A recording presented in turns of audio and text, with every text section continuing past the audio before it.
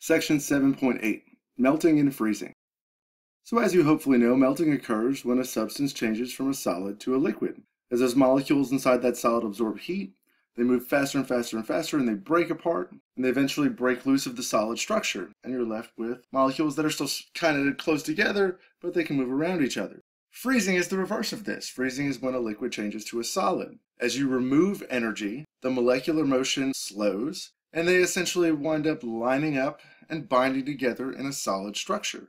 Now, impurities in substances will change the melting and the freezing temperatures. For example, water, if there's some kind of impurity in the water, it'll lower the freezing temperature. Impurities will also sometimes lower the boiling temperature. So this is why you can add salt to your pot of water, and salt water boils at a slightly lower temperature, so it boils sooner. In terms of freezing, impurities can lower the freezing temperature and get in the way of the solid structure forming in the water.